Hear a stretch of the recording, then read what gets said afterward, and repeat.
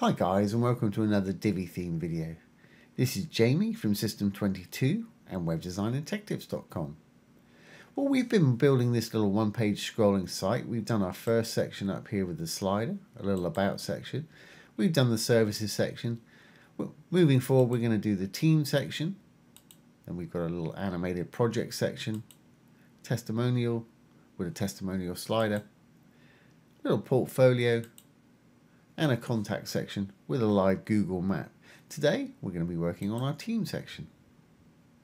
So let's go to the page we were building. So I'm going to enable the visual builder, and let's roll on down to where we last left off, just below the services section here.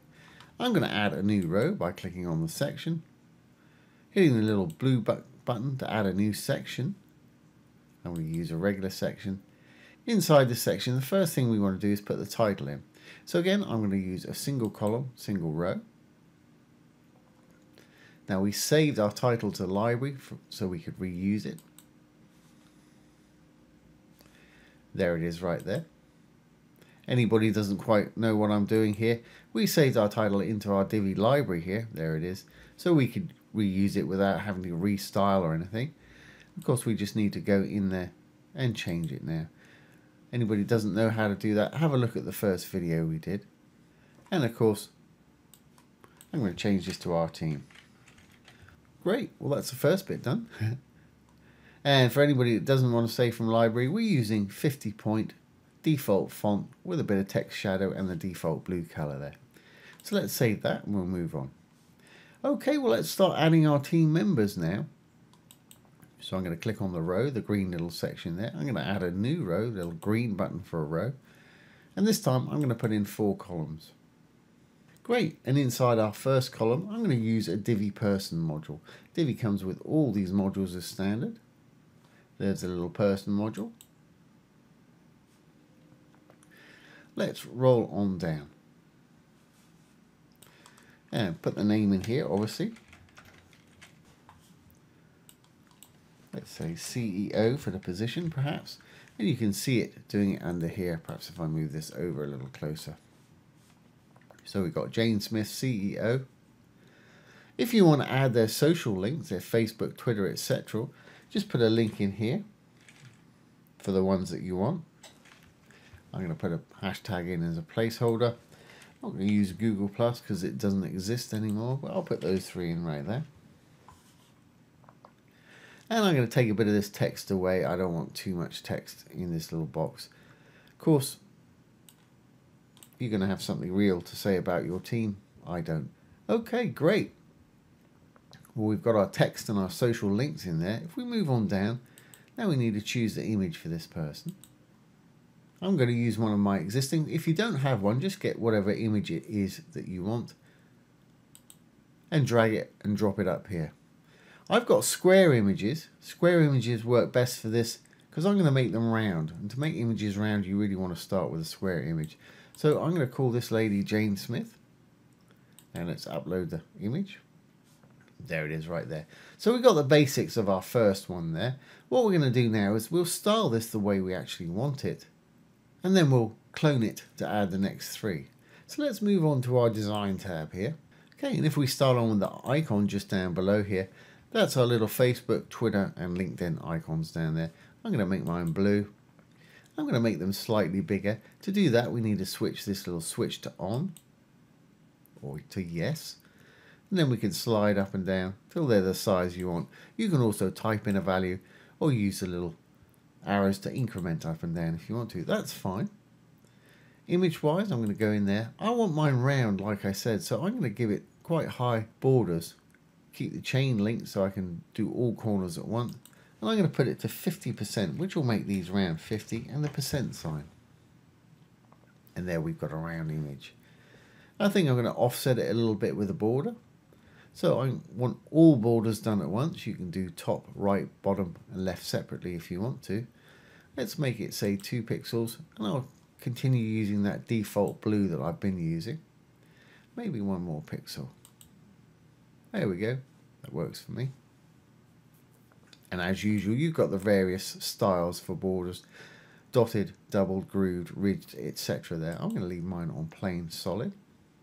You can put a little box shadow there if you want to lift it off the page. That's quite a nice little feature. And you can change the box shadow positions and colours down below. I'm going to leave mine on the default right there.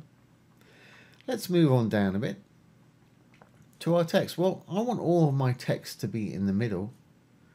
So I'm going to go into the just general text, which is just the text box there. I'm going to hit the middle line. That's more like it for me. Text colour is dark's fine. I am going to colour up the actual name and the position there. So if we go down a little bit more, here's the title text, the name. I'm going to make that blue. I'm going to make it uppercase. Let's make it semi-bold perhaps, just to lift it off the page. We'll make it stand out a little bit more. That's fine. Perhaps a little bit bigger in size. We've got 18 there. Let's take it up to 25. That's great. With titles, you can use a bit of text shadow if you want to. But sometimes with me, unless it's a real big title, it kind of makes it look a little bit blurry. So I'm going to leave mine off. But do experiment and see what works for you. If we move on down, we've got the body text. That I'm going to leave just on the regular. And of course, you've got all these options for all your fonts. Divi, as I'm sure you know if you've seen any of my other videos, comes with a huge amount of fonts. To audition one, just roll over it. It'll give you an example.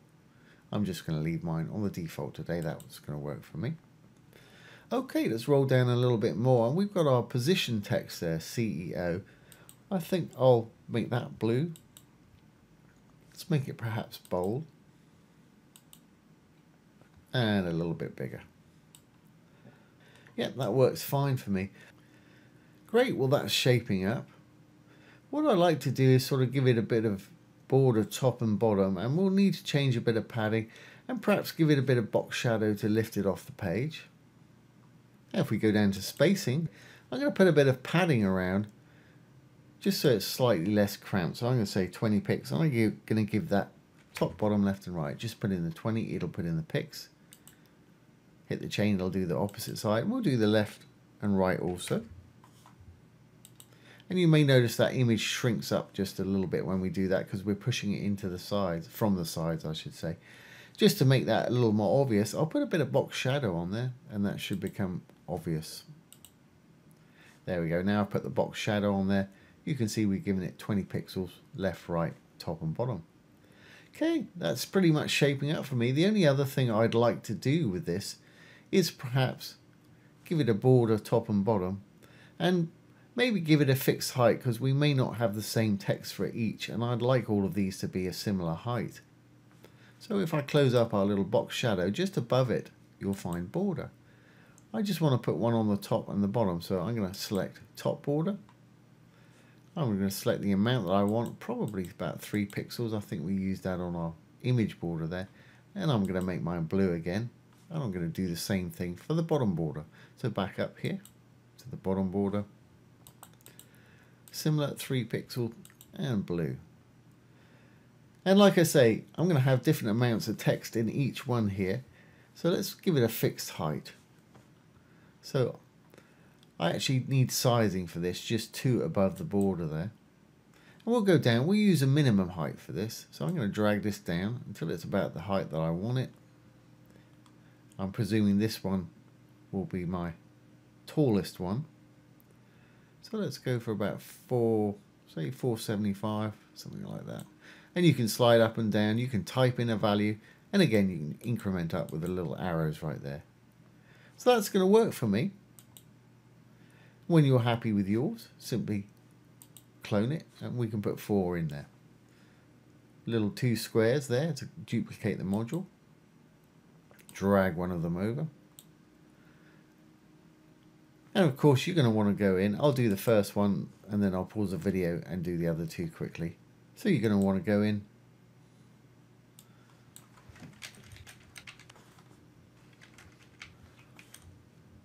Put people's profiles in, obviously. Let's change this amount of text slightly. Like I say, they should remain exactly the same height. If I just move this over so you can see there, you'll see they're the same height there, even though we've got different amounts of text. And let's find an image of Bob. That'll do for our Bob. And I'll pause the video and just duplicate this 2 more times so we've got 4 of them. Okay, there we are. We've got 4 of them now. I've just cloned and added different images and a bit of text for each of those. Obviously, you'd have to update your social medias if you wanted to there. Perhaps underneath you'd like to say something about your team.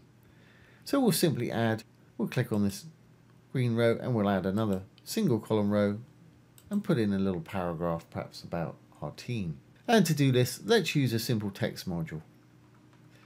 Anybody wondering what the light blue ones there, they are from a free plugin called Divi Supreme Light, which is great, and the link's below the video if you want to check that out. I'm just going to use a text module for this today. I've got a bit of dummy text I'm going to put in there. And the only thing I really want to do here is perhaps align it in the middle.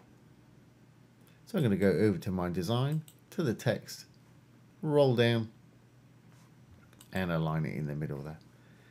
Great. Let's just save this. For me, that's going to work for my section. If you want to decorate your section further, like we did with backgrounds and things, just click anywhere on the section. Go up to the top blue tab for a section. You can go in there. And you've got all the regular background options. You've got color, gradient, image, video, background pattern or background mask. And of course, don't forget, as we demonstrated in the last video, you can blend colors, gradients and images together. I'm going to leave mine just like that because I think it looks kind of nice and clean. So when you're happy, save the changes. We'll go down, we'll save the page changes. And let's exit the visual builder, make sure it's going to work on the front end. And let's roll on down. There's the about, there's the services we created last time. Here's our little team section. Great. So there we are, guys. There's how to add a simple team section to your one-page scrolling site. And don't forget, once we've got all these sections built, we'll add our menus and link them all together. And in our next video, we'll start building our projects section. Go down to the projects, just below our team. And we got this nice little animated project section. So I hope you've enjoyed this today and found it useful. If you have, please give it a thumbs up, ring the bell, comment, share and subscribe to the YouTube channel. And don't forget, if you've got any questions, put them down below and I'll do my best to answer them or make a video demo for you. Once again, this has been Jamie from System22 and webdesignandtechtips.com. Thanks for watching. Have a great day.